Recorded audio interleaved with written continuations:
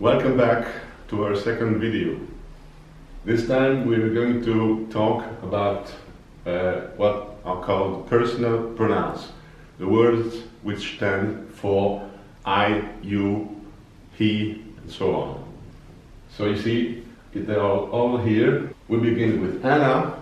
Anna stands for I. Then we have two forms, nta, nti.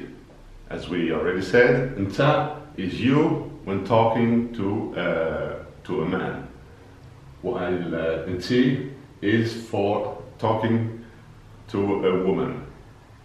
In third person, we have a he form, which is huwa, a she form, which is hiya. There is not it form. When you have to have it in English, you say huwa in Moroccan Arabic. In the plural, we have hna for we, ntuma, you, men or women, huma, they, men or women. Take care to this sound which we already saw. This is the harsh H, ha. So be careful and say hna. Hna, hna. Because if you say hna with light H, you mean here. Notice the difference between hna and hna. Hna, hna. So we will see that with those personal pronouns we are able to do a very simple thing which is called nominal sentence. You want to say I am something, and you see. In the nominal sentence in Arabic there is no verb to be, it's not expressed. The verb to be exists but it's not used in present tense. For example, Ana farhan. Farhan, take care to the ha. Ana farhan, I happy. You translate that I am happy. It's very simple. I'm not trying to tell you that Arabic is an easy language. There's no easy language. An easy language is for an easy people, and none of us is easy. We all need a complicated language in order to express ourselves. But what is simple, we will present it as it is simple. So this is a nominal sentence. It has to be translated, I am happy. You do the same with the other pronouns. For instance, nta farhan. You happy, which means you are happy.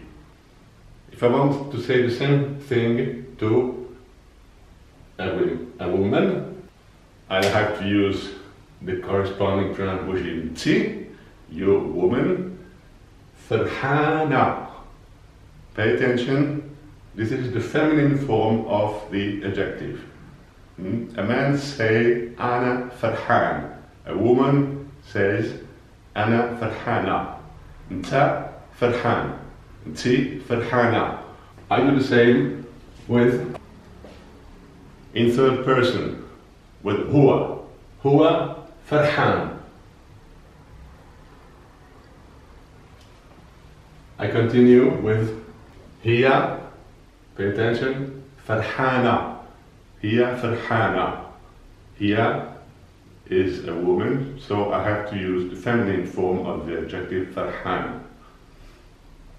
So it's all. Ana farhan. Nta farhan. Nti farhana. Huwa farhan. Hiya farhana. It's not that complicated as you see. Let's move to the plural. In order to say we are happy, we have to use the form hna, which is we. Farhanin. In here is the plural of farhan. We are more than 1-3 persons, so I have to use the plural of farhan. Hna farhanin. The same for ntuma, you, plural. Ntuma farhanin. Ntuma farhanin. And finally, huma farhanin. هما فرحانين. I think it's clear. This is a nominal sentence. Starting from that, I can do two other things. So in order to obtain an interrogative nominal sentence, I have to use this particle wash. Wash, we remember that S with that little sign over it means sh. It's called sheen in Arabic. It corresponds exactly to SH in English. Wash. Wash is not easily translatable. It's a kind of is it or do you, does it. This is an example. We know that Nta farhan stays for you are happy. Wash Nta farhan, are you happy? It's a question. Wash Nta farhan. I'm now talking to a woman, so I will ask her, Wash Nti farhana. Don't remember the feminine form. Nta, wash Nta farhan, wash Nti farhana. In third person, it's just Wash huwa farhan. Is he happy? Wash huwa farhan. And as for is she happy, I have to say Wash hiya farhana. Wash hiya feminine farhana. Huwa farhan, hiya farhana. We are in the plural. I am asking a group of persons if they are happy. So I say Wash ntuma farhanin.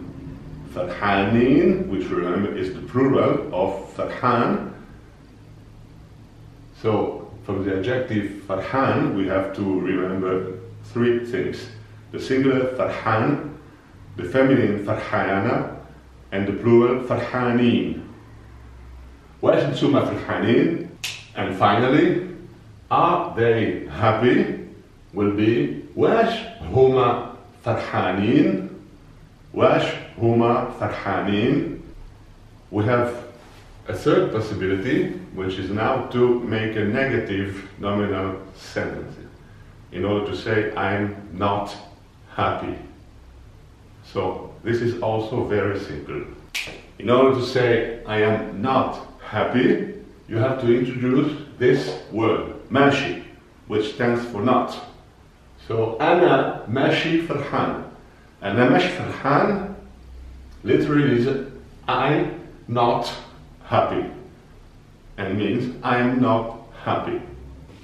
In second person, of course, you have to say, if talking to a man, Nta mashi farhan. Nta mashi farhan. In second feminine form, you just have to change Nta in Nti, and remember that that Nti is you, female. So Nti mashi farhana with feminine termination. Nti mashi farhana. Nti mashi farhana. I can add and command mskina, mskina, which is poor girl, poor friend, mskina. Mskina, as you can imagine, is a feminine. The corresponding masculine is miskin. Nti mashi farhana mskina. If I say Nta mashi farhan miskin. If we have to say that he is not happy, we'll have to use huwa mashi farhan. Huwa mashi farhan miskin. If she is not happy, it will be simply hiya mashi farhana. We are not happy. We will use ihna mashi, which doesn't change. Farhanin, farhanin, which is the plural. Ihna mashi farhanin. You, plural, are not happy. Ntuma mashi farhanin. Ntuma ماشي فرحانين. And now if I want to add something like مسكين, which is a مسكين for a man, مسكينة for a woman, for the plural, we use مساكن. مساكن. Yes, because you'll see very soon that the formation of plural in Arabic is not always very predictable. So now try to remember فرحان, فرحانة, فرحانين, which is a regular formation. مسكين, مسكينة, but مساكن for the plural, which is called a broken plural. Don't ask anymore. We'll talk about it next time. مساكن. The same for the third plural. هما ماشي فرحانين. هما ماشي فرحانين. مساكن. So now that we are able to do some nominal sentences, I give you 3 further adjectives which can be very useful. The first has to be read مغربي. مغربي, and you see a new sound which is written as G with a dot over it. This sound is the name of the letter in Arabic is Rain. It's pronounced like Ra. Ra, Ri, Ru. As you notice, it's a kind of French or German R. Or in northern Germany, you can hear for Tag instead of Tag for day. So Maghribi, which Moroccan. Moroccan, which is derived from the word Al-Maghrib. Al-Maghrib, which is the name of Morocco. In Moroccan Arabic, we say the Morocco with the article. Al-Maghrib, Maghribi, Moroccan. Here, after the comma, you see ya. This means that in order to have the feminine of Maghribi, you say Maghribiya. Ana Maghribiya. I, woman, am a Moroccan. I'm Moroccan. Learn also Inglisi, English, or British. Inglisi, wesh, nta, Inglisi, are you English? Wesh, nti, Inglisiya, are you feminine English or British? And finally, Tagliani. Tagliani, which take care in initiate with an emphatic ta. It's not ta, it's ta. Ta, you make it in your throat. Ta. Tagliani from Italia. We don't say Italia, but Italia. Why? Don't ask me.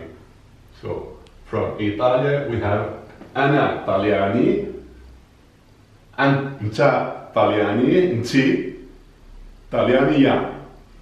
Huwa Tagliani, Hiya Mashi Taglianiya. أنا ماشي طلياني.